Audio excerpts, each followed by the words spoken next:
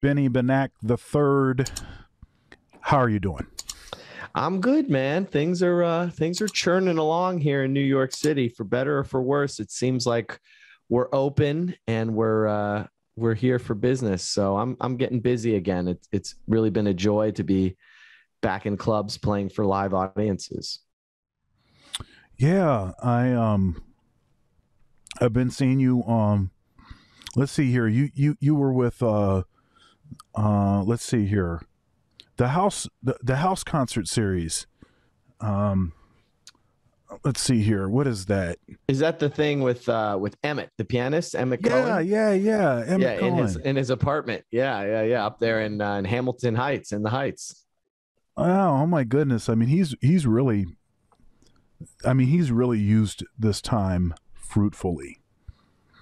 I mean, he's like turned himself into. I mean, he kind of turned himself into a star. I mean, he was great before, of course, but now everybody. I mean, his stream is interesting because he's streaming simultaneously on Facebook and on YouTube. And if you look at the numbers, I mean, he's getting like 800 live viewers on YouTube and 800 live viewers Right. on Facebook, which is totally incredible because getting 20 live viewers is like a lot. Yeah, totally. you know so doing that, and especially doing it with jazz, is like quite incredible. Yeah, it was really something, something to see develop over the last year and a half where, it almost started just by happenstance because in New York at the time they started, it had only been a week or two into the lockdown in New York, basically, where they were saying only interact with people in your social bubble, don't go outside to buy groceries, don't do anything. And just by fate, Emmett, Russell Hall, the bassist, and Kyle Poole, the drummer, they all live within like a block of each other. So they essentially were, in each other's, social bubble for the entirety of this thing. And, I live another 15 blocks down the street. So I was, the one that was, making the long journey 15 blocks up if they needed me to go there and help set up a camera. But it definitely had humble beginnings. If you go back there and look at one of the first episodes, it was just like the camera on the MacBook, and Yep. very DIY. And then, as it developed, now it's the point where I was there last week. He had Nicholas Payton come in, and the entire apartment is like a recording studio. I mean, he's got two guys full time working the cameras, working the audio. There's lighting, there's multi-cams. I mean, it's like he's like running a TV show once a week now. And it's crazy to think back, all it was when we started was just, Emmett and Russell and Kyle just trying to get together and play to keep their sanity, let alone have, 1,500 people listen to them do it. Yeah, it's really incredible. Yeah, and the camera switching now, and chopping up the videos and releasing them as you know singles. Yeah, really. Yeah. From the concerts, all of that kind of stuff is just really great. It's great business, and it's a recognition. It's the acknowledgement of a problem, but then using the current technology and the fact that folks are sort of sequestered, as an advantage. Because I can't think of a scenario where that show becomes that that popular in that short a period of time, except for the pandemic. Yeah, absolutely. You talk about the term a captive audience. I mean, that was quite literally a captive audience. I mean, people were locked inside; they had nothing else to do. And back when it started, there were definitely rumblings in those early weeks where, for every 10 comments you'd have of people saying how much life and joy it was giving them, there would be another one or two people. They were being, well, why don't they have masks on? Why are they sharing this microphone? Why are they in a room together? They should not be socializing at all. So not to say that it was a calculated risk, because, you know, they were adhering to protocols. They were, you know, in the same circle. But, you know, I think part of the reason that it became such a success is that it was really the first of its kind. You know, by the time all of the clubs got their cameras and their sound people together and they were doing live streams, and then everybody like me, we bought our little interface and we got our microphone, you know, everybody was late to the party. By the time the rest of the world caught up, like you said, you'd be lucky to have 20 people watch. But because Emmett started it so early, you know, he was like the first one. So he really kind of just captured the attention of people right from Jump Street. And then that audience, you know, they were loyal. And I think the question was, as things started to open up and cats got busy, and, you know, Emmett especially started to travel and tour, you know, and there were just more reasons for people to go outside. Would people still watch live streams? And I think the interesting thing that we've all noticed, not just with Emmett's, but especially with a lot of the jazz clubs that added streaming to their, you know, to their performances as well. I think it's not like all or nothing, where if it's a pandemic, everybody's sitting there watching. And if it's an open season, then everyone's doing other things. The streaming, I think, is really here to stay. And there still are going to be a lot of people that will set their watch to go watch a streaming concert, even if the world is open and they have other things they could do and they could go outside. So like you said, I think this was kind of a very harrowing situation for all of us in the artistic world and performers. But out of that, you know, this technology with streaming now, it's here to stay. And it could possibly be, you know, an additional income revenue for clubs and an additional way for musicians to reach a wider audience. So, you know, we really have made technology our friend here in the last year and a half. Yeah, you know, so, you know, I'm not getting 1,600 live viewers for my concerts, but I've been doing a once a month thing since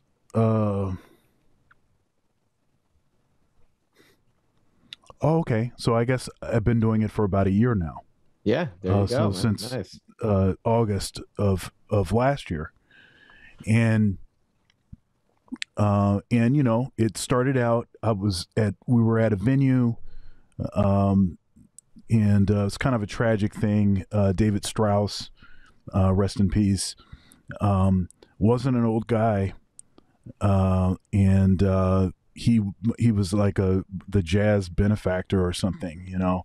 Oh wow. Where I live in Columbus, Ohio, and he owned, you know, a bunch of property and stuff. He was a wealthy guy, and he renovated, you know, one of these buildings. It was a mansion, an old mansion that had been, let's see here, it had been, you know, they say, okay, this, what is it, the Historical Society, you know, dubs the building and say, okay, now you can't tear it down.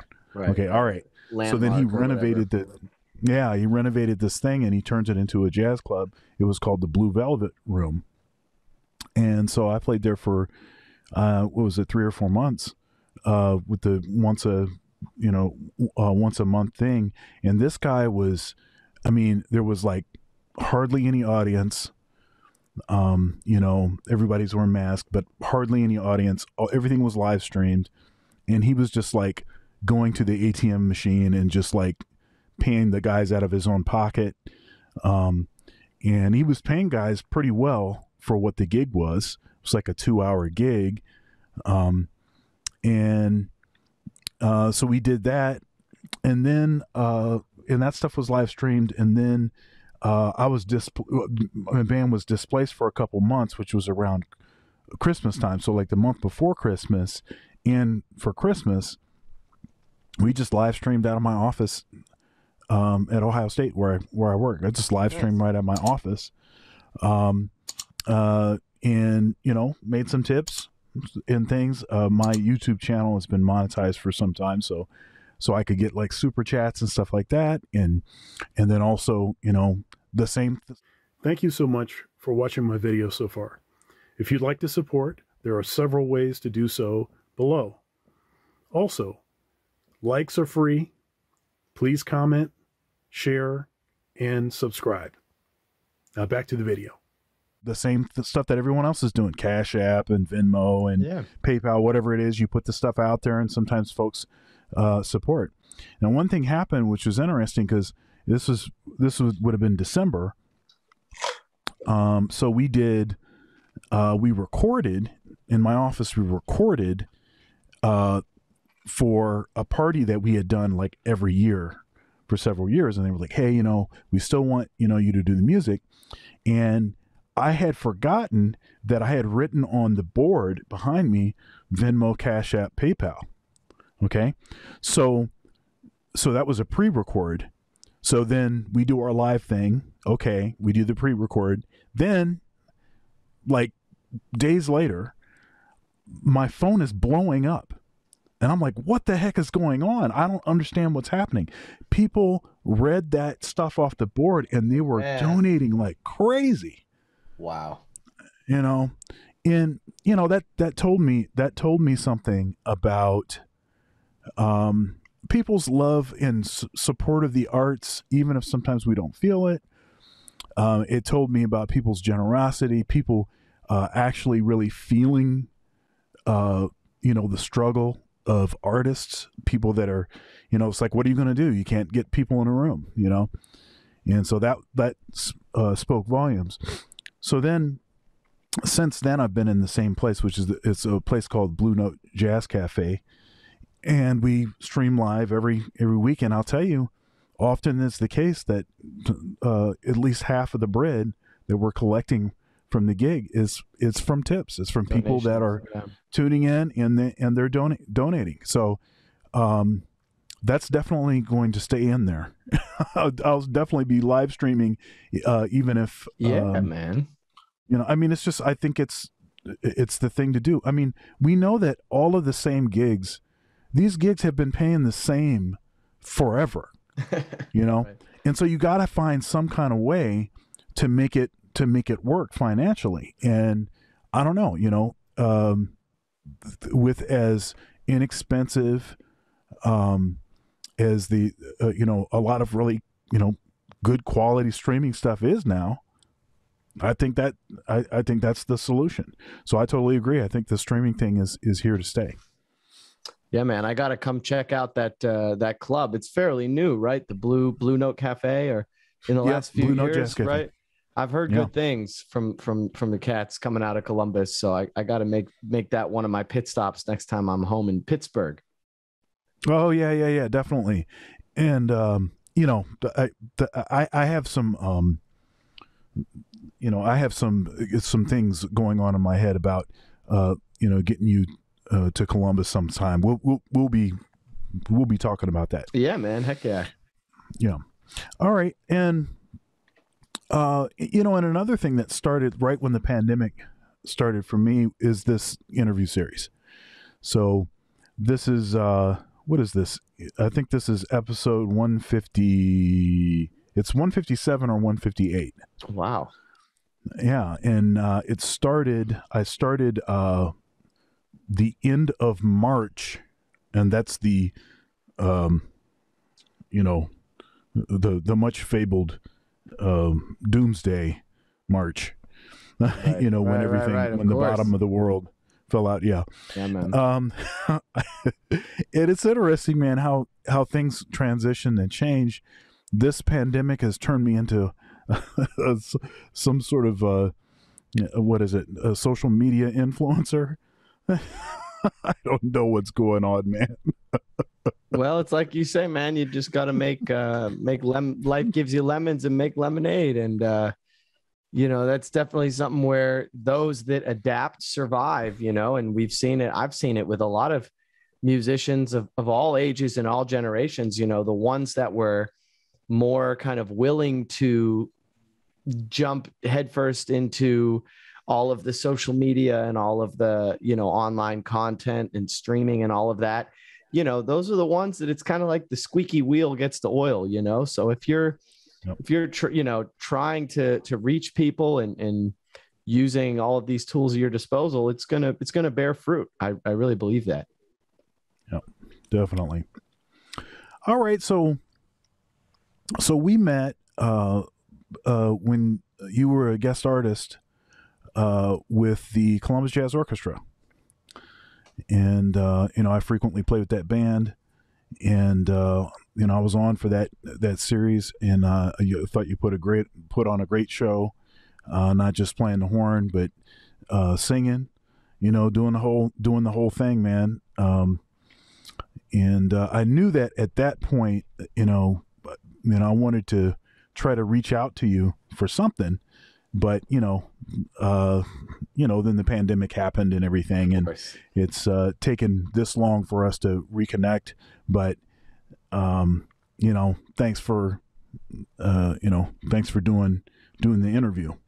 Of course, man. I'm glad that we could all stay in touch. One of the big bummers for me, every one of our friends, every musician has their sob stories from last year of like which amazing opportunity or which awesome gig they had canceled, right? And one of the ones I was looking forward to the most was to do the Columbus Zoo, way back in whatever it was, July or August or something of 2020. I was going to come back out and do something with the CJO, and that was a bummer. So I've definitely had it on my list to reconnect with all of y'all.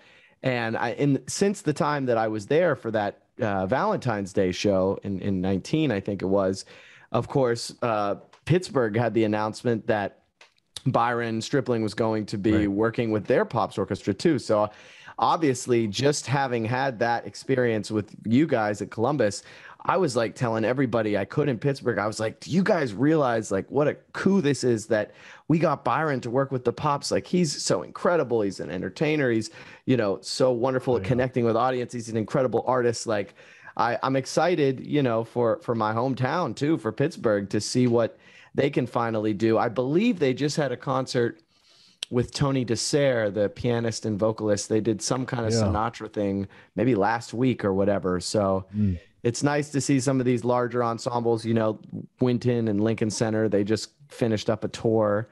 So it's nice that, some of these large ensembles are able to kind of start getting the wheels churning again. We hope that we can keep the momentum going,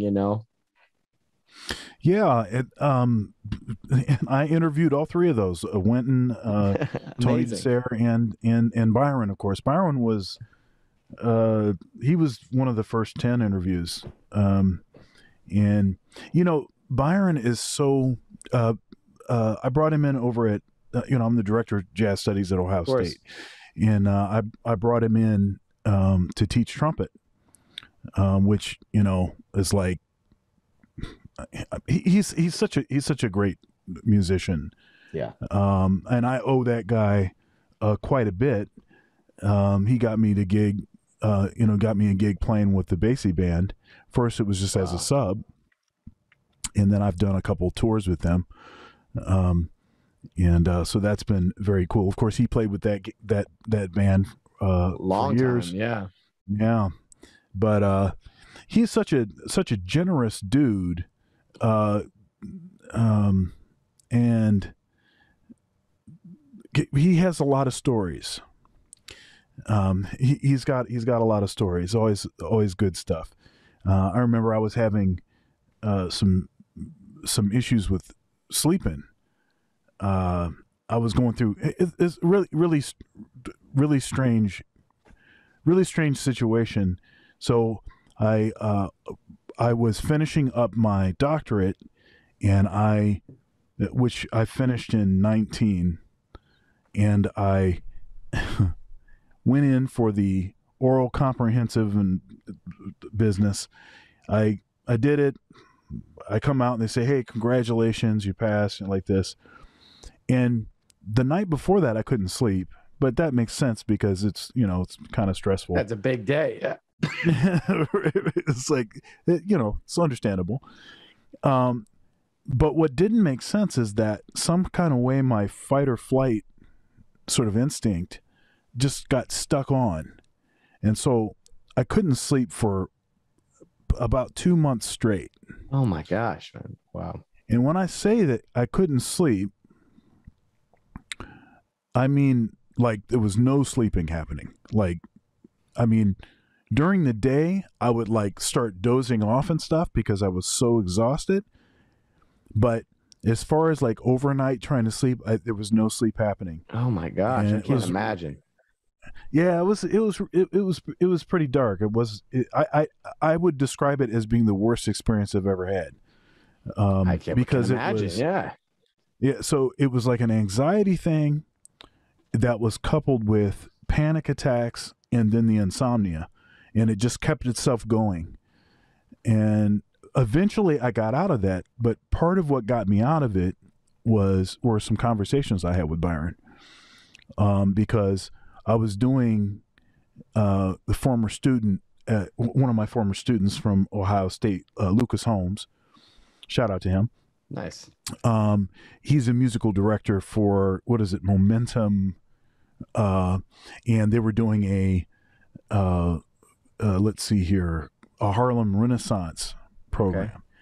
And so Byron was playing trumpet and singing, and I was playing, sax, clarinet, whatever else was in that book. And then there was some other guys in the section. I was sitting next to Byron, and I was like dozing off and stuff in during rehearsals. Because and so we started talking about it, and he had expressed to me he had some challenges with sleeping, and he gave me some suggestions. And I tried some of those things, and I ended up going to some counseling and stuff, and got some things sorted out, and then finally regained the ability to sleep. In my life, I've never had to. I've never needed to have a routine to go to sleep. Never had to have like a particular process, but I have a really specific process that I go through each night, and it's not a long process. It's not like 40 minutes of something. It's actually pretty short, but it's the same thing every time, and that's really helped. And I also had I have some family history that I didn't consider that may have been part of the issue. Other folks in my family that have dealt with some anxiety things, but anyhow, he was particularly helpful, and even just having a conversation, because sometimes, like, if you're going through something like that, you feel like you're alone. Like everybody else is sleeping, everybody else seems like they're doing fine, but you're like the only one that's not sleeping. And so just having conversations with folks was helpful.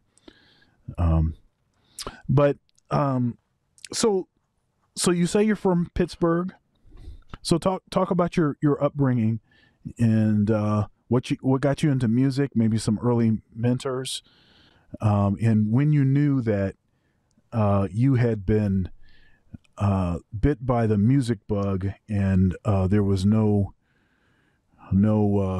changing course. Yeah, well, I actually, it's funny because I just came from home yesterday. I flew back, so I was in Pittsburgh Friday and Saturday playing a couple gigs, and as is often the case when I go home to Pittsburgh to perform, I play alongside my parents. So my dad, who actually came when we did those concerts in Columbus, both my parents came. My dad even came when they had that like jam session in the lobby, after the second show, and he brought his horn and he came and sat in. And my mom is a vocalist and a voice teacher at Carnegie Mellon in Pittsburgh, a professor. So the bug caught me, basically right out of the gate. And I was surrounded by music, in the car, in the house, everywhere. It was just such a part woven into the fabric of my life. And it was always something that brought me so much joy. And I was very grateful that my parents, because obviously at the time I was very young, I had a high aptitude for it. I had a lot of natural ability, and they kind of fostered that without pushing, because having gone to, you're the head of a jazz program. You probably see the full gambit where everybody's background and the way they find the music is different. Some people like me grew up with it and are, you know, scatting along with Ella Fitzgerald and Louis Armstrong when they're 5 without even knowing what they're doing. And then you have some students that are in jazz conservatory that, you know, maybe they started playing acoustic bass their junior year. You know, they were like a rock bass player before that. Or maybe, you know, they were a guitar player and then they picked up trumpet senior year, and all of a sudden it took then, and they decided they wanted to play trumpet, you know. So I feel very grateful that I kind of had this head start where, you know, I was able to dive into the music and take it really seriously from the time that I was even super young as a teenager. But I was also thankful my parents never made it feel like it was being forced on me. You know, if I wanted to go play basketball, even though I was a very mediocre athlete, they would drive me to basketball practice. And if I wanted to, you know, do the musical, they let me do the musical. If I wanted to be in chess club, I could be in chess club. And certainly they were there for advice and for guidance when the topic of music and, you know, that business side came up. But I never felt like my parents were like stage parents, you know, or helicopter parents. You know, they were just very supportive, and it allowed me to kind of find my path with the music on my own. And, you know, I knew from a very early on that I wanted to go to music school. I wanted to move to New York, and I wanted to play jazz. And I was fortunate to have a lot of mentors growing up. But one thing that in particular just seemed so serendipitous to me, you know, it seemed like somebody had to put this in the stars, was to place Sean Jones in my lap in Pittsburgh at the most influential time in my life. You know, I was like in 7th grade, something like that, junior high school. And I attended the Duquesne University Summer Jazz Camp. Mike Tamero, wonderful, runs the program at Duquesne, wonderful arranger and saxophonist himself. He ran the camp. And Sean at that time was on faculty. He was the trumpet professor at the Duquesne Jazz Department. And, you know, it was a sweet deal for him because at that time he was also playing lead with Lincoln Center. He already had just put out his first record with Mac Ave. So he was well on the path of, you know, superstardom as a trumpet soloist, as an artist. And then he just kind of somewhat randomly had this, you know, sweet teaching gig in Pittsburgh where he didn't have to be there all the time and he could come in and do his lessons. And, you know, I just became his shadow. I met him at that camp in the summer, and whenever he was in town, wherever he played, I was there. You know, I tried to sound like him every note that I played, and he really got me on the path. He told me which summer programs to go out for, which competitions to audition for, which Woody Shaw solos to listen to. You know, it was definitely a huge big brother mentor figure for me, and really kind of got me whipped into shape for when it came time to move to New York and go to college for jazz. And I wasn't such a deer in headlights because he already kind of had, you know, put me through the ringer before I got there. So eternally grateful to him. And once I got to New York, of course, there's no shortage of inspiration there. And I would say my second great kind of teacher and mentor was the late, great Laurie Frink, who was a brass pedagogue and kind of, you know, the brass whisperer, so to speak. She was kind of this mythical guru for brass players for their chops. She didn't really improvise, yet all of the jazz majors studied with her, even though she wasn't a jazz teacher. And you would hear rumors of like, oh, Laurie Frink, she got Ambrose's chops together. When Ambrose Akinmusser came to MSM, he couldn't even play above the staff. And Laurie Frink got him together. And now he plays all over the horn. And Nicholas Payton took from Laurie Frink. And Freddie Hubbard wanted Laurie Frink to fix his chops. And, you know, she was going to do it. And he didn't show up. And, you know, you hear all these myths about this guru. And, you know, she really was like that for me. And so between her and Sean, you know, they kind of really showed me the way with the discipline that is required to really, you know, go to war with an instrument like the trumpet every single day. And very grateful to both of them. And, you know, being in New York, I kind of just, as smoothly or unsmoothly as the freelance life can be, you know, I went from being a student in New York to being a working professional, and, you know, just keep waiting for the phone to ring and going out and hanging and trying to play anywhere I can and, you know, pay this crazy rent here in New York. And so far, so good, you know, so far, so good. So when I interview Sean Jones, I think it's going to be before the first of the year. No, I'm only Right. booked through December. So yeah. Warren, Ohio, man, representing your state. Yeah. I will definitely. I'll definitely mention you. Of course, man. Now when when you talk about the trumpet and the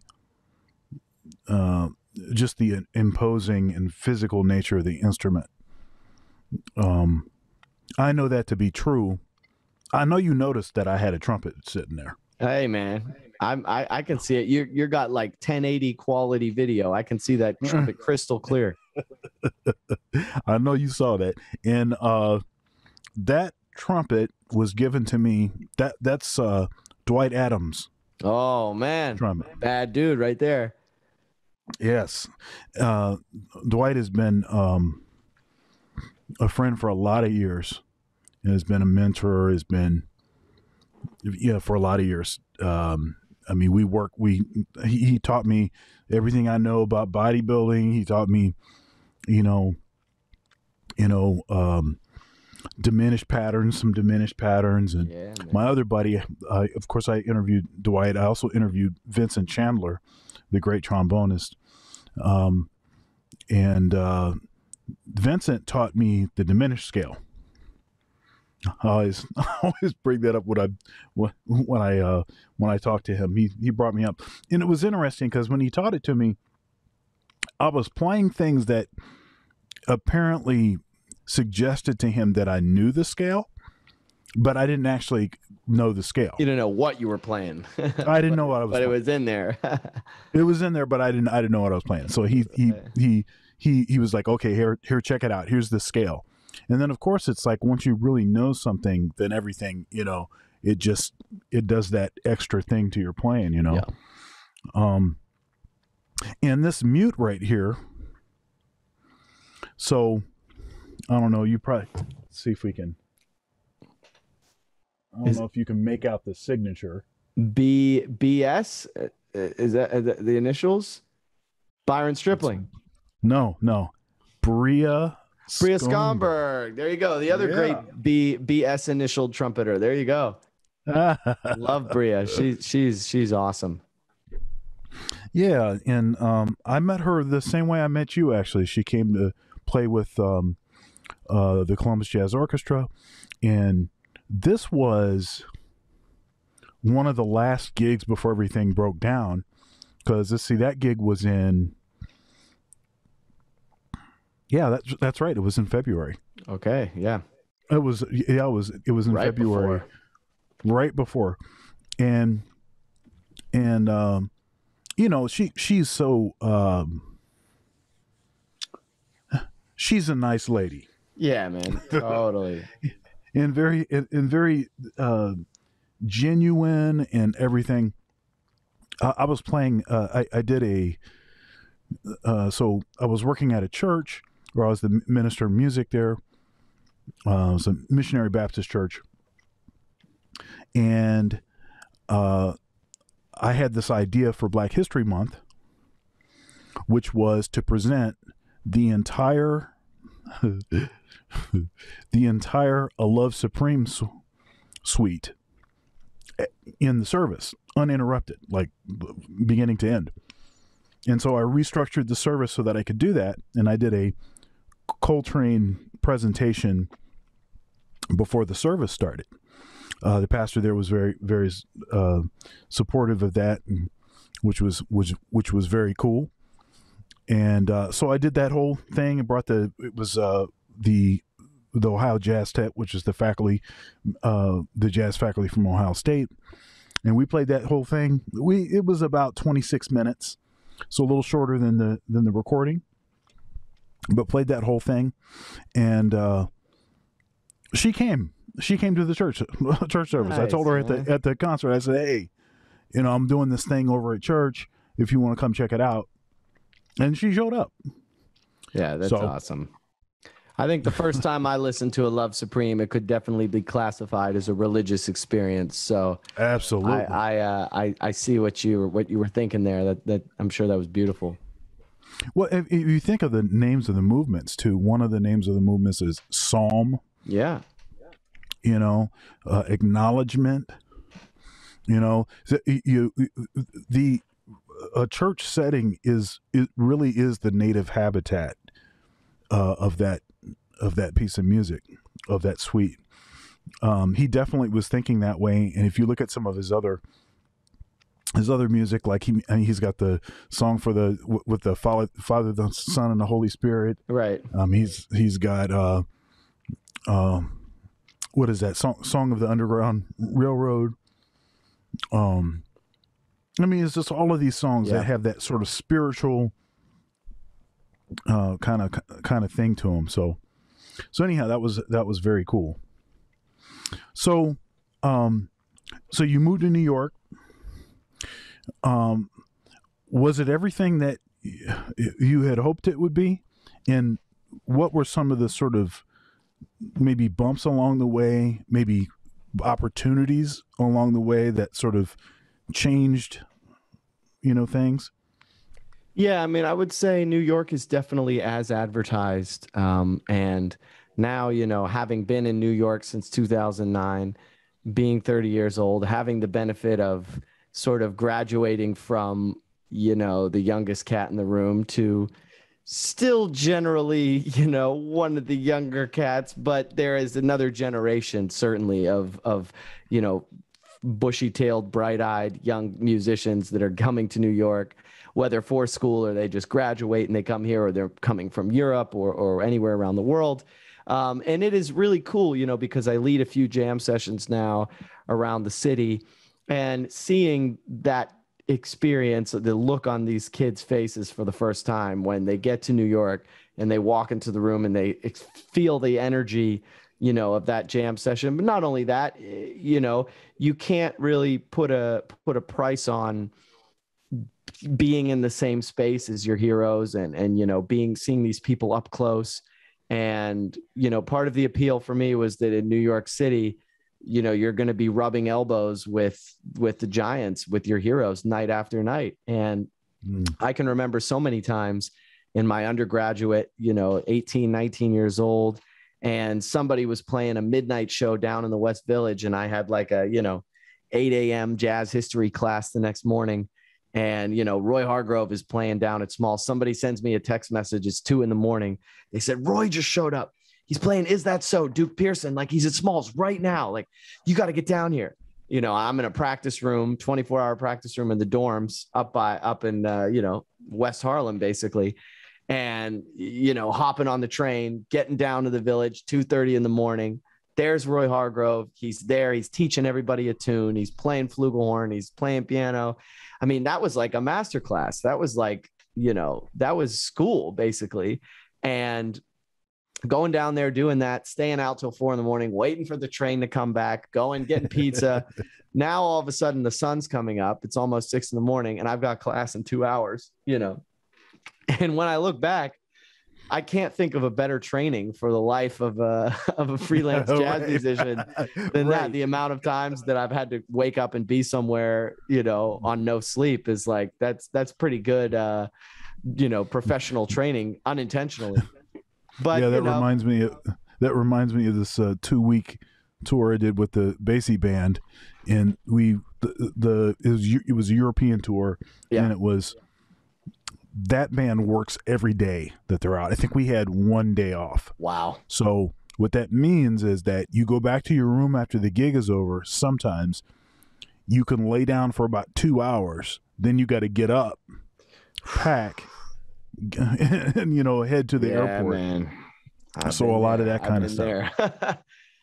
But it's like I said, you can't really put a price on it, and that's part of the allure of New York, is that these cats are out here every night, and it's kind of a blessing and a curse, because as I was going through the gambit of figuring out which schools to audition for, and I think so many young students, they kind of they build up in their head and they say, oh, New York City, I have to be in New York right now. I gotta be at Smalls. I gotta be at Dizzy's Club. I gotta go to Juilliard, or I gotta go to Manhattan School, or, you know, maybe I go to New School or Purchase or something. But I mean, I have to be in New York. And, you know, there's kind of this, I mean, I was guilty of it too. At 18 years old, everything I had ever thought I wanted was that Juilliard had just started their jazz program a couple years prior. And I wanted to go to Juilliard so bad, you know. And what I quickly realized, and what a lot of those professors later told me too, is that, you know, New York is not going anywhere. These jam sessions, the kind of heartbeat of the scene like it is, no young person should be in a rush to get there. And in a lot of cases, for a lot of young musicians, you know, first impressions are really, really, really impactful, right? So it's almost like if you go out to these jam sessions and you kind of like turn over the, you know, the hourglass, now the clock is running. And now you're at Smalls, you're up on stage, you're standing next to Roy Hargrove. Nobody is going to say, oh, wow, you know, his solo was really good there for, what is he, about a freshman or a sophomore? Yeah, he sounds really good for an 18-year-old. It's like, no, you're on stage at a professional setting with professionals, and now you're in the same pile as Roy Hargrove and Jeremy Pelt and whoever else shows up that night. So, you know, for a lot of students, they're probably best suited to like run in the opposite direction from New York City and find a practice room somewhere else and just practice your butt off for 4 years. If your ultimate goal is to then throw yourself into that pool, it's almost like, why would you want to jump in before you're ready? You know, it's like drafting someone right out of high school and, you know, having them go straight to the league instead of having them play, you know, in the D League, or it's like having a minor leaguer go from single A to the majors. Like if you're 18, 19 years old, there's nothing wrong with just practicing, you know, and taking some time. And then when you graduate and you're 21, if you still want to go to New York, like Smalls is going to be there, you know, all these people are going to be there. So I definitely grappled with the balance of wanting to be out in that scene every night, but still having to show up for the 8 a.m. class, still having to, you know, do my humanities courses and, you know, still practice my instrument. Because when you're a young student of the music, it's nice to have gigs. It's nice to be out there hanging and feel like you're making inroads in the community. But really, your number one priority should just be getting better on your instrument, you know? And and doing your academic work to finish your degree. Right. And, you know, that's thank you for saying that. I'll pay you later. You know, it's like,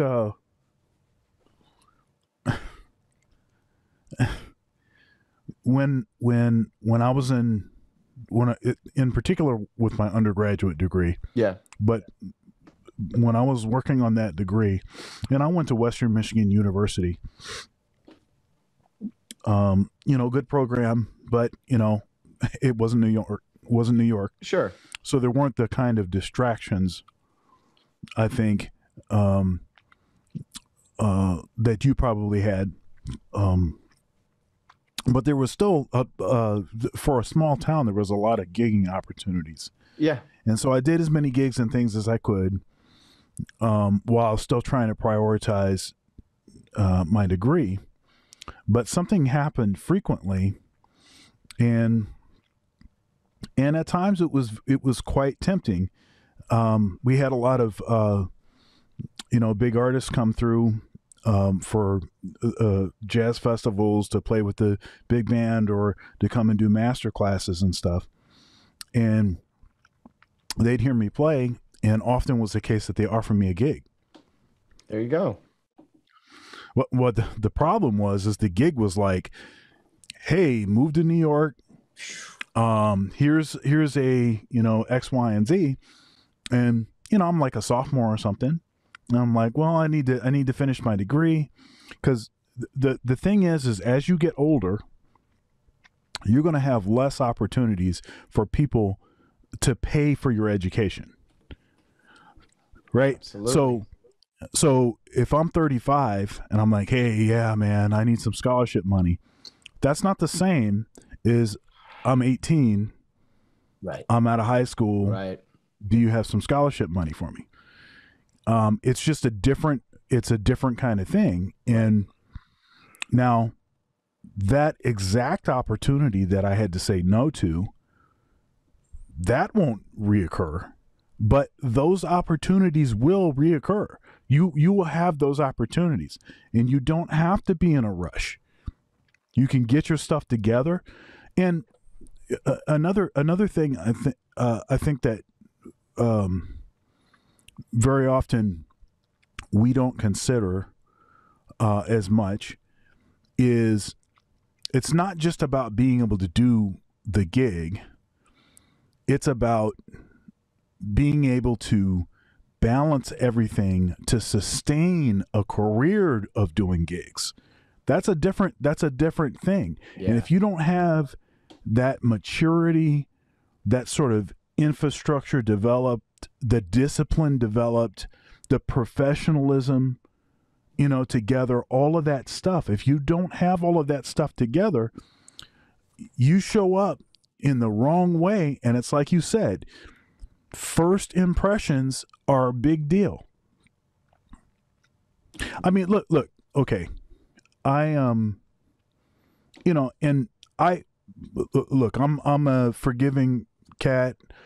I believe that people, deserve a second shot. Sure. All of that stuff, that's great. And I will do that as much as I can.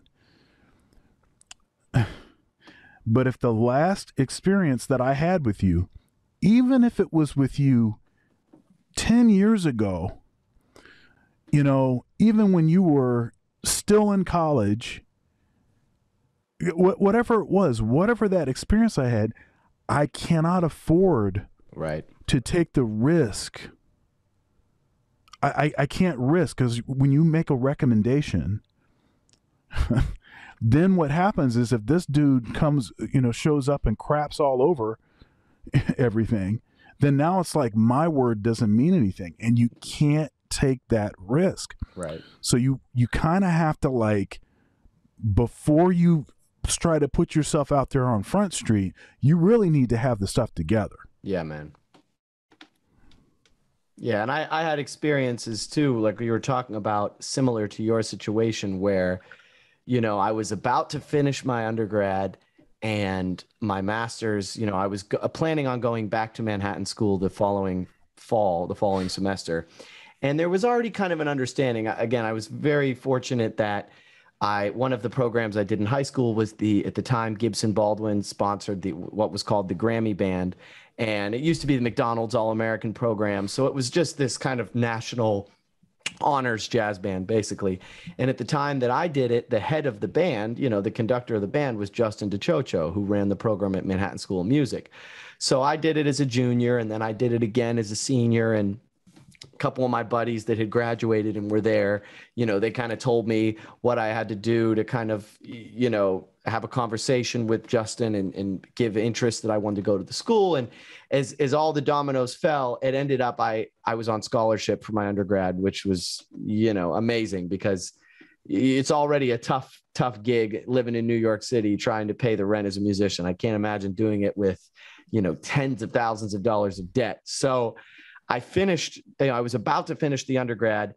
There was a kind of an understanding between Justin and I that I was going to come back for my master's and they were going to take care of me. So again, like you're saying, what a tremendous opportunity to have 6 years and 2 degrees of school completely paid for. I mean, looking back on it, it is just like such an incredible, blessing that I had. And of course, me, 20 years old, about to finish. So I had met Ulysses Owens Jr., the drummer who actually produced and played drums on my last album that came out right before the pandemic, A Lot of Living to Do, with Christian McBride. And Ulysses, we met at a jam session at Jazz Lincoln Center, Dizzy's Club. I was doing all the right things. We met at the jam. I introduced myself, gave him my card. We played a jam. We played a session together, and I got this call from Ulysses. At that time, Jazz Lincoln Center had just built a club in Doha in Qatar. And they basically took Dizzy's Club and just copy and pasted it into a St. Regis hotel in Doha. And they were bringing bands out there for a month at a time. And Ulysses gave me the call. You know, it was about April or May or something of my senior year. And he said, man, we're going out to Doha for a month. The band's me, you, Tim Green, incredible alto saxophone player from Baltimore. Yeah. Yasushi Nakamura, like one of the most working bass players in New York City. You know, these are all guys 10 years, 15 years older than me. And I was like, this is it. You know, this is my Willy Wonka golden ticket, my big break.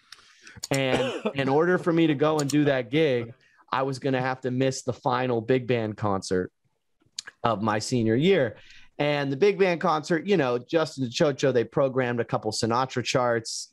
You know, we were going to do a concert for all the donors or something. So, you know, from the school's perspective, from DeChocho's perspective, I'm on full scholarship. That means, you know, if they put me in rotation for a concert, I'm going to be there, you know, especially if they're doing Sinatra charts for me to sing, you know, for the president of the school and all the donors. So I walked into his office and I was like, hey, Justin, so Ulysses Owens asked me to go to Doha. It's with Lincoln Center. And I really have to do it.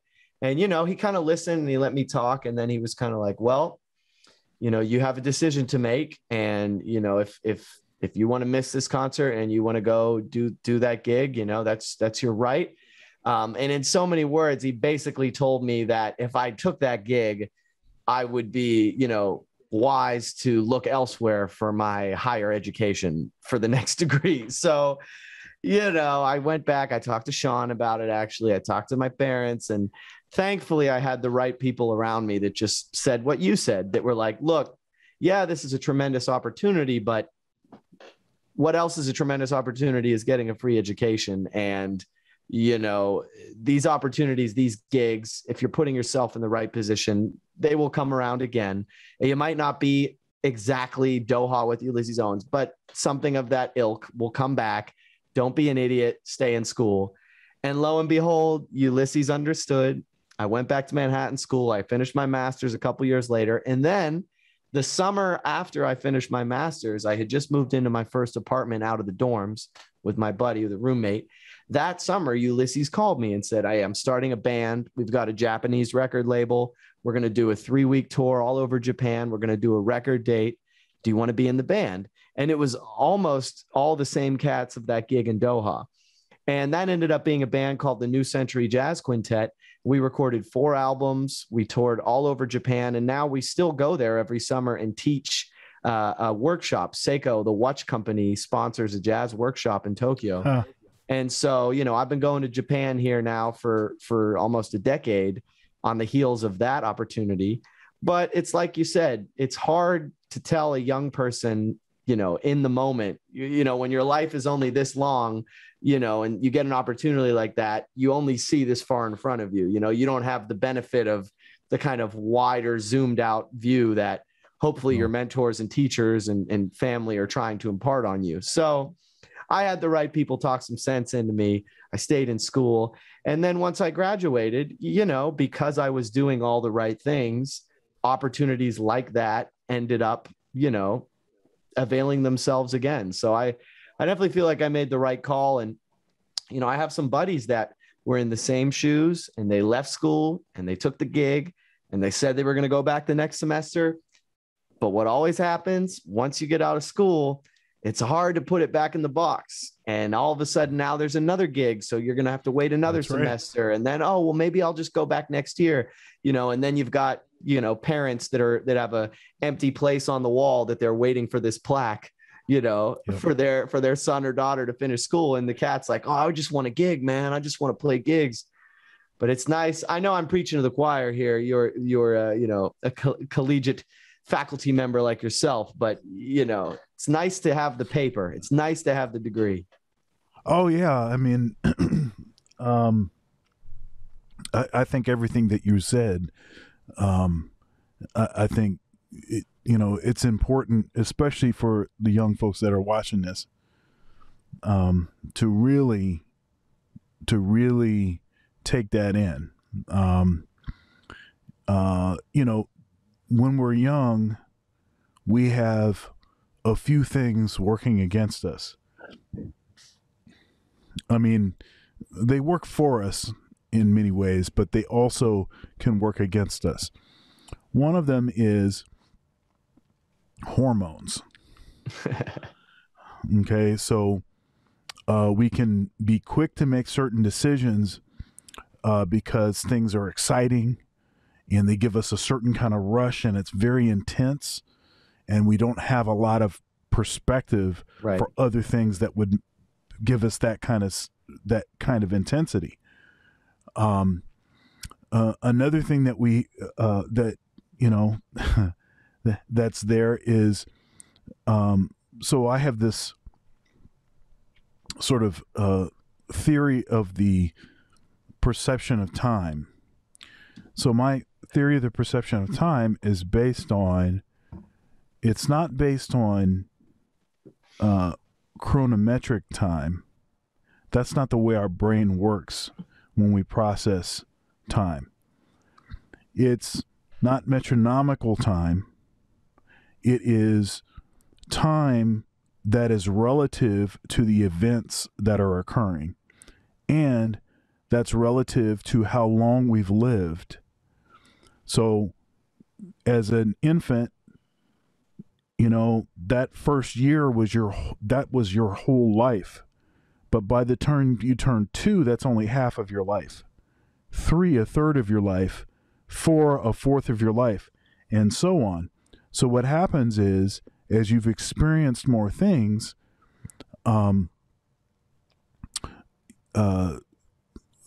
the sense of how fast time is passing by, it changes. And so once you've had a few more things under your belt, then it's like things are slowing down.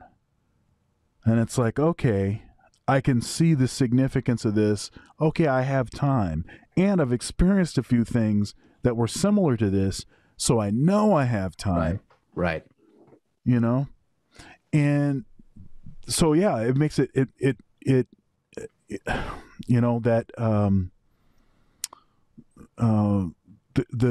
the phrase wiser than your years. Now, that's actually not possible. It's a contradiction in terms, right? But what is meant by that is that, and usually what facilitates that is having people that are wise, people that are older than you, talking to you, and you being willing to listen to what it is that they're saying. Listen even more than this rush of adrenaline that you're getting, considering, whatever this opportunity is or whatever is going on.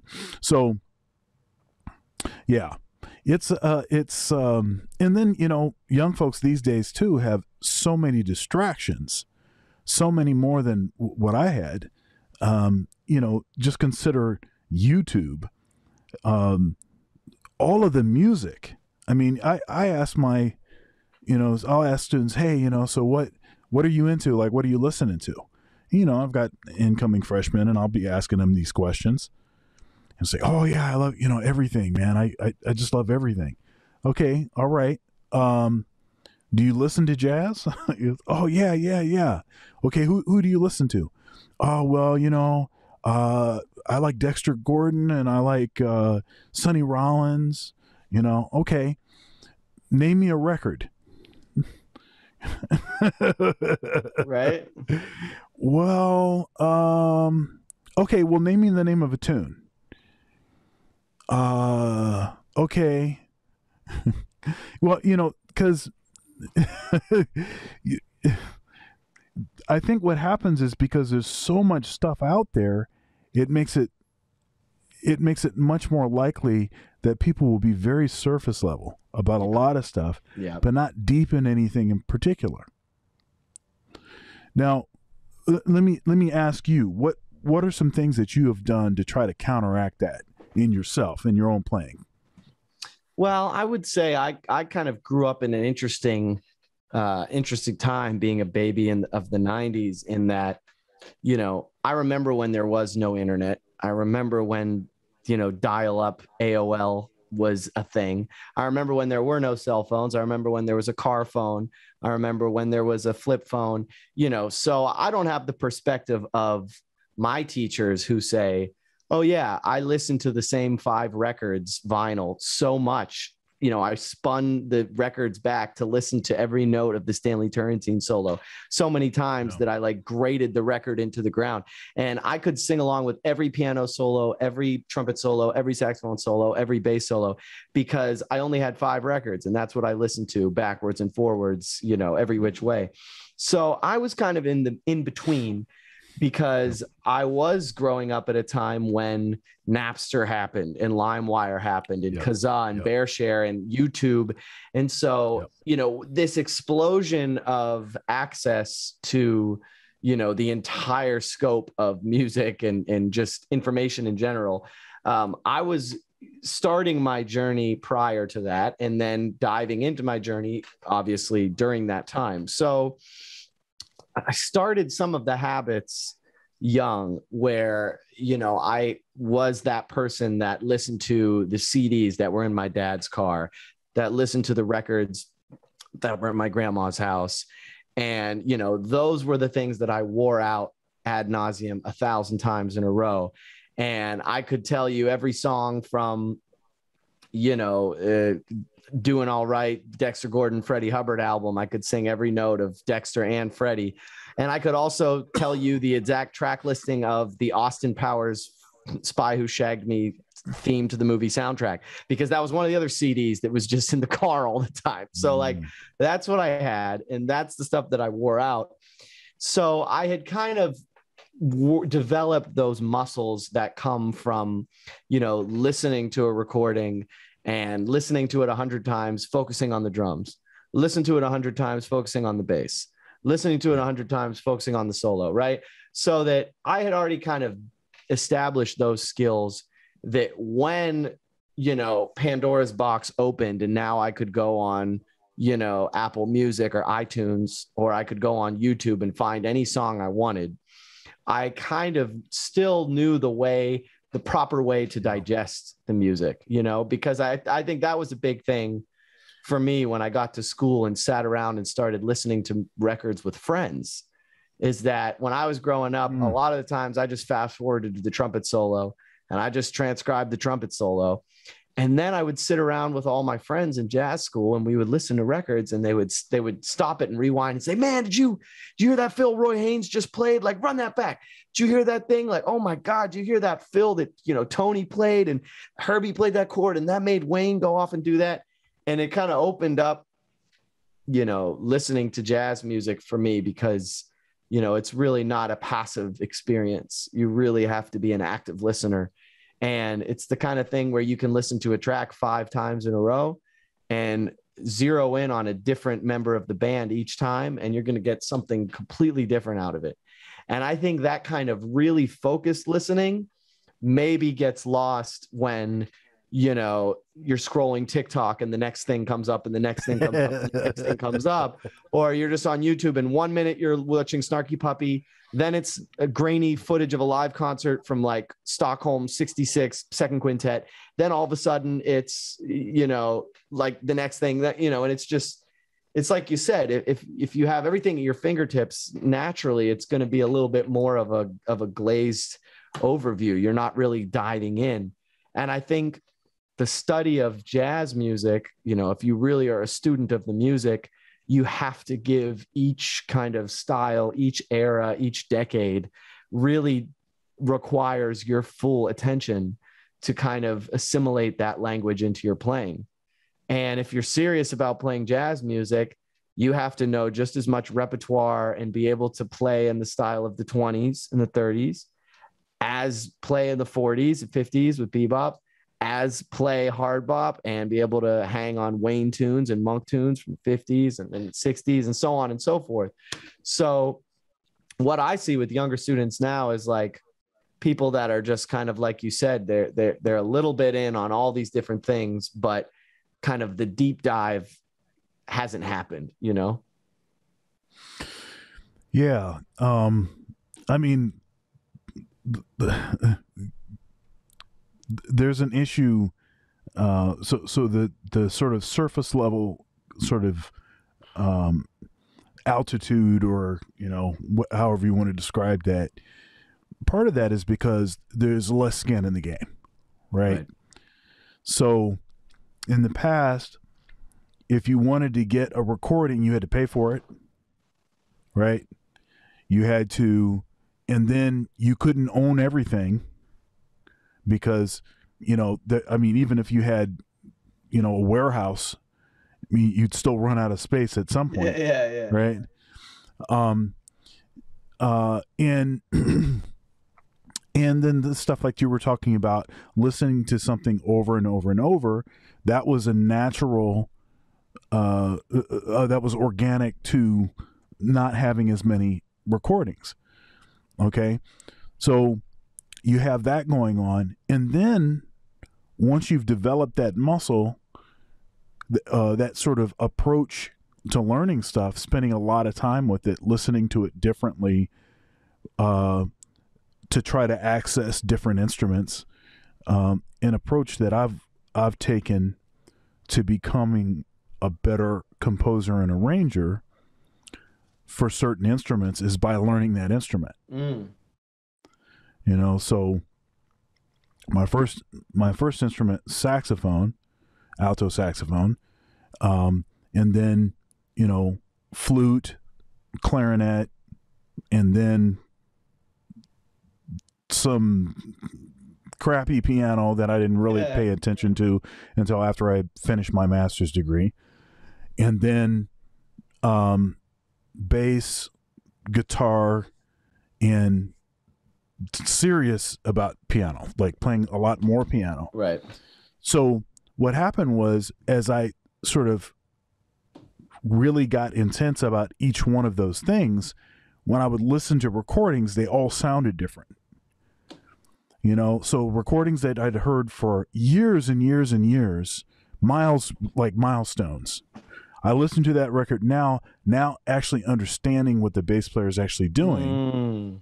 It's just a different record, and it also obviously makes you a better writer, and understand certain, ergonomics and, what's idiomatic to the instrument and all that kind of stuff.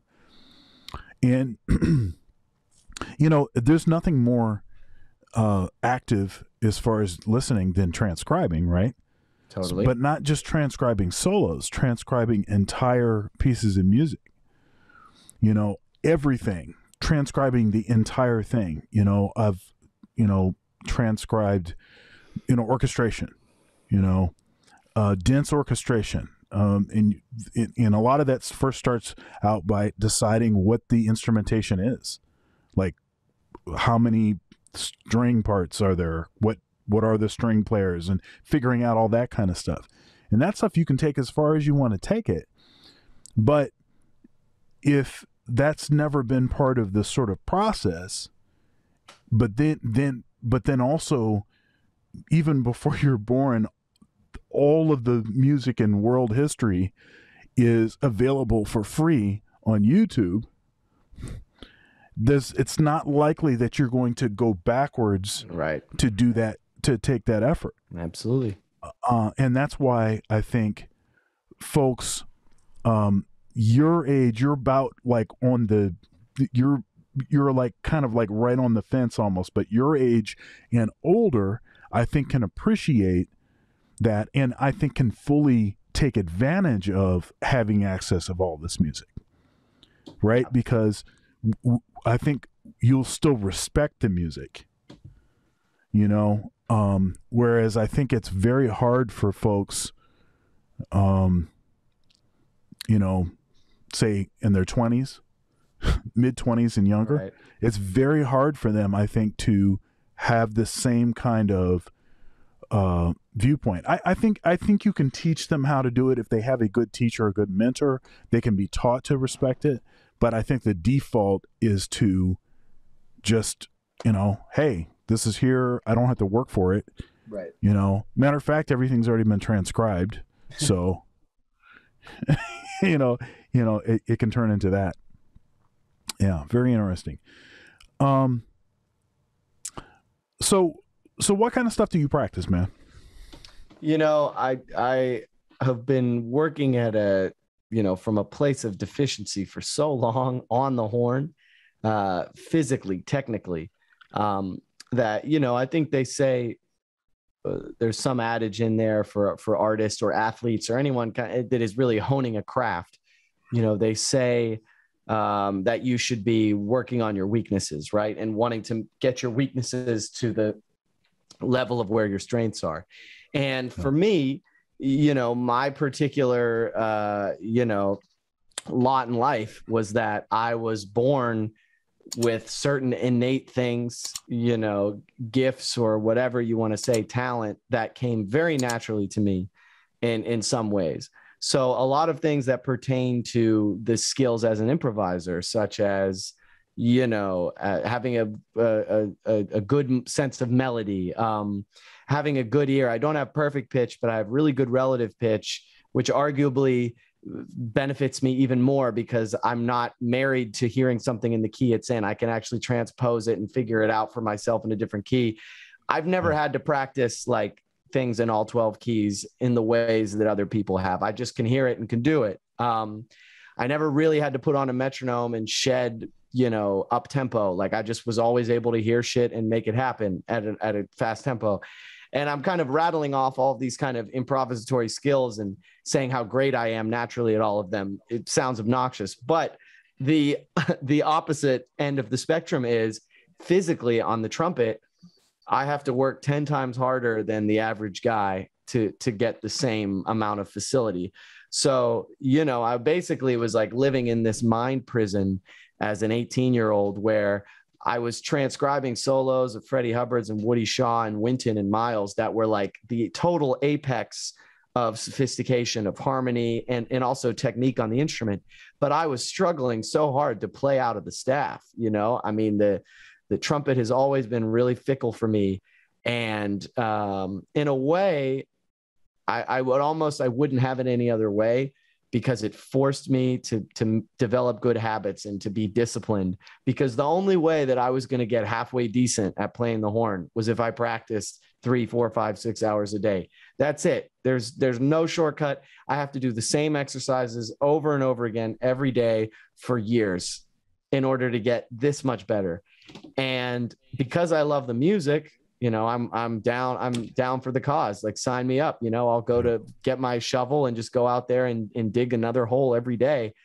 And that's really what I've been focusing on pretty much. When I was working with Sean before college, we would do hour lessons. Half of it would be jazz, half would be classical pedagogy. So for every Lee Morgan solo I was transcribing, I was also learning a new, etude or articulation exercise, what have you. And when I got to college, I made the decision to study with Laurie Frink, who, as I mentioned prior, was a classical player, was not a jazz player.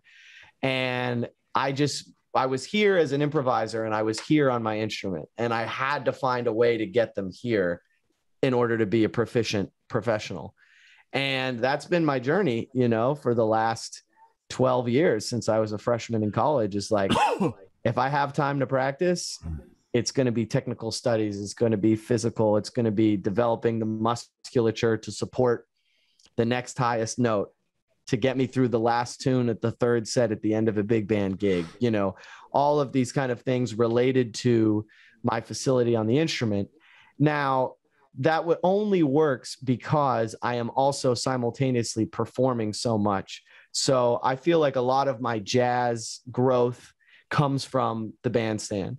So I'm not necessarily shedding with play-alongs. I'm not necessarily shedding, diminished licks in all 12 keys, but I'm out at a jam session or a gig every night, playing tunes, learning new tunes, interacting with rhythm sections, and my jazz playing has developed in those 12 years. And I have added new wrinkles, and I have evolved, and my tastes and aesthetics have changed. So the practicing of jazz for me mostly occurs on the bandstand. And when I have time to practice, I'm just like maniacally obsessed. I mean, you're a bodybuilder, so you have multiple disciplines where how important that regimen and that routine is. And actually, when you were talking about the routine that you know, the little regimen you put yourself through before you go to bed at night, that reminded me of, as musicians, why we have a warm-up routine that, you know, we spend 5, 10, 15, 20 minutes on. And it's not because, you know, if you brush your teeth and then wash your face and then put on your pajamas, you're going to sleep miraculously, but it's because our bodies are, you know, they like that, you know, routine. They can kind of set their watch by these sort of cycles and patterns that they recognize. So, you know, I've always had a warm-up routine that I'll do the same thing every day. And I really do think physically, you know, working on your technique on an instrument actually is the same as like being an athlete and, you know, working out your body. And I'm a huge sports buff and I love fitness and playing sports and working out. And to me, the same discipline of running 5 miles every day, or, you know, trying to add an extra rep to my max weight, is the same discipline it takes to do your lip slurs every day and to do your long tones. And if you're a saxophone player, you know, spending the time to work on flute and clarinet so you can actually get a sound out of them, you know, that kind of discipline applies, you know, in kind of different facets of life. Yeah, absolutely. I think there's something very spiritual, you know. I say, you know, so it's not spiritual without ritual, right? It's a play on words, right? So ritual is part of spiritual, right? So often is the case that we think of spiritual as being something that is sort of amorphous, totally randomized, and often is the case that we think of spontaneity as being some sort of random collection of things, but that's actually not how spontaneity works. Spontaneity relies on the structure. Spontaneity is increased with an increased knowledge of the structure. I follow. If I say improvise in F major, only can play notes of the F major scale. Okay, I'm getting around. Okay. Oh yeah. Okay. Oh, I'm so free. I'm liberated. Okay, do that in F sharp. Okay. Right. So the reason is it's not because F is a magic key and F sharp is not. It's because you're less familiar in F sharp. Right. And so that less familiarity means that you're less spontaneous. Right. You know, you must prepare for spontaneity. And it totally sounds. I like that.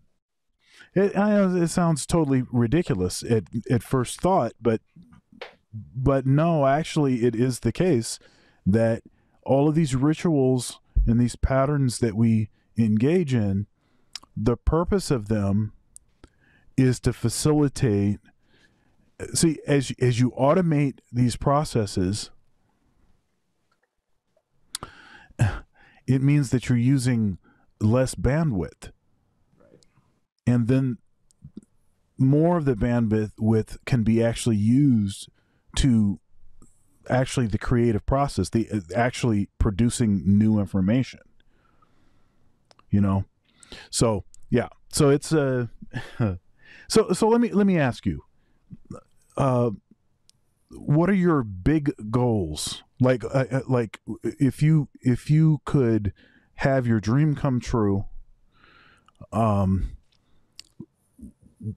mean, in maybe down the road, sure, 20 years from now, 30 years from now, how do you see your future?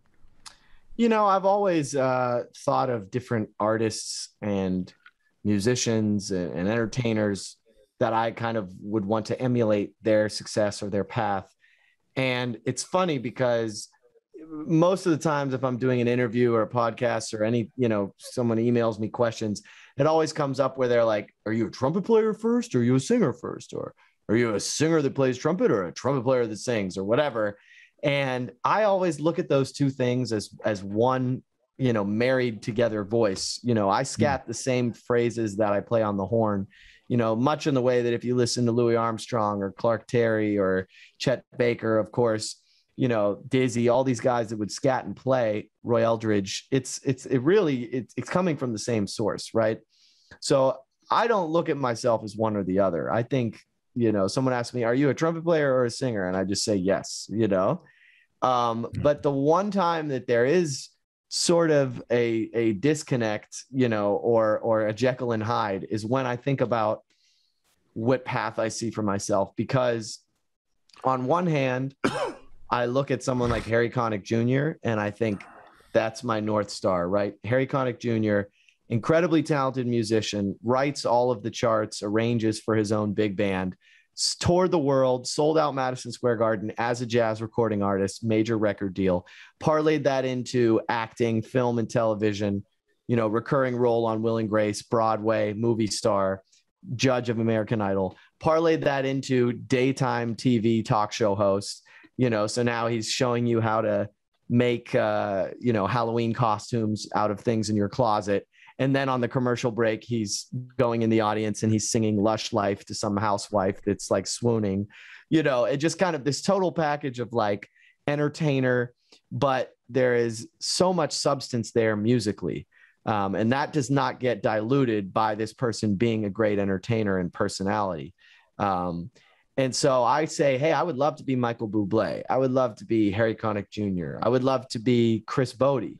Right. So I do have aspirations that are as large as an arena, but at the same time, if I think of my aspirations as a trumpet player, it comes back to like, oh man, I want to play with Horace Silver's band. Oh, I want to play with Blakey's band. Or I look at someone like Sean, or I look at someone like Terrell Stafford, and I say, oh my gosh, these guys are living the dream, like they're touring the world. They have a record deal. They have their own band. They're playing in a quintet, or they have a great teaching gig, and they're, working with young people and inspiring generation. And then they can still go out and tour the world and play whenever they want.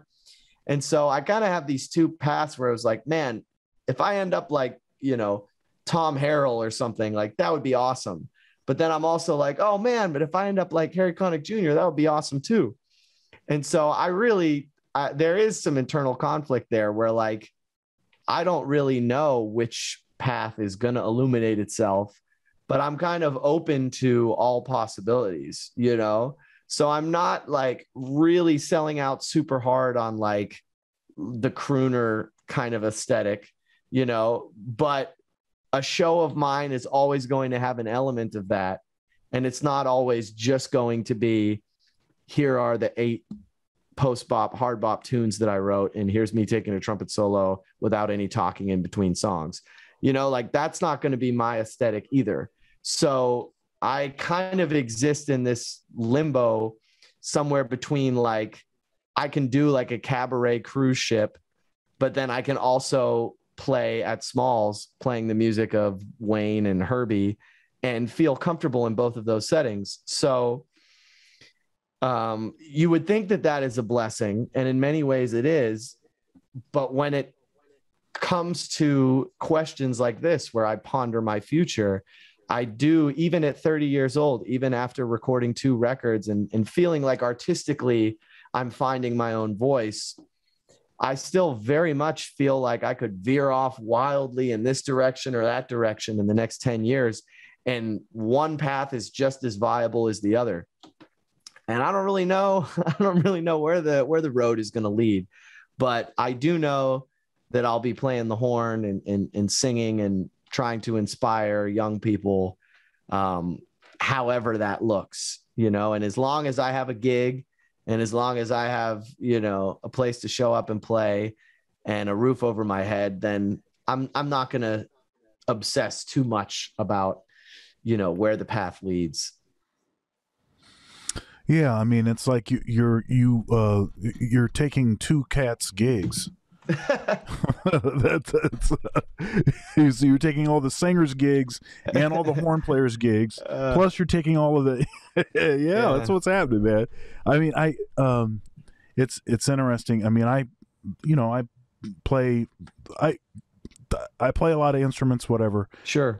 But it's all been to work. You know, I want to be around music, and so I've developed skills to be able to do the kinds of things that I want to do. And, you know, everything in my life has been facilitated by music. Even this interview series, and you know, nobody would care what I had to say if it wasn't for music. You know, and so it's been a incredibly sort of rewarding pursuit, music. But that's not the only thing that I'm interested in. And so I don't know what the future is going to be, but I know music is going to be in it. Mm-hmm. And sometimes that's all you need. Yeah, man, that's my wavelength right now. I'm on that wavelength myself. Especially now, because we're living in such uncertain times, you know, that the next gig is not necessarily guaranteed. So it definitely you know, this summer of kind of being busy, you know, I just went to see my buddies Emmett. Speaking of Emmett and Russell, they were playing at Lincoln Center last night, this weekend, with Herlin Riley, the master drummer. And they had just opened Jazz Lincoln Center this weekend after 17 months of being closed. They opened, and I was in that room, and, you know, they were 100% occupancy, and it was vaccination proof. So people, you know, sitting there on the bandstand, they had masks off. And I was really trying to just kind of like take that moment in and let that sink in, what that felt like, how, you know, almost normal it did feel, and just not take it for granted, you know, because this whole thing has proven to be so unpredictable. And, you know, it almost seems like a futile exercise to try and imagine where the path is going to go right now. You know, you kind of just have to be able to, like you said, just take care of the music and trust that the music will take care of you, you know? And on that note, it's been great having you. And do you have anything that you want to plug?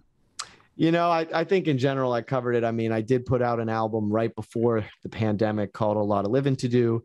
And I have a Christmas record coming out. You know, this is airing here in the dog days of summer, but right around the corner will be Christmas time. And I'm working on the artwork and the track listing on this thing right now. So it'll be coming out for the holidays. It's a big band record with the Stephen Feifke Big Band, a frequent collaborator of mine, one of my good buddies, an old roommate. So that's the next project I have coming out, and that'll be around the holidays. And, you know, my website's Benny Benack Jazz, and I put all the gigs up there. So catch me if you can. Beautiful. All right, man. Well, God bless you. Be well. All right. Thank you, Dr. Thunder. Always a pleasure and a privilege. All right, man. Good night.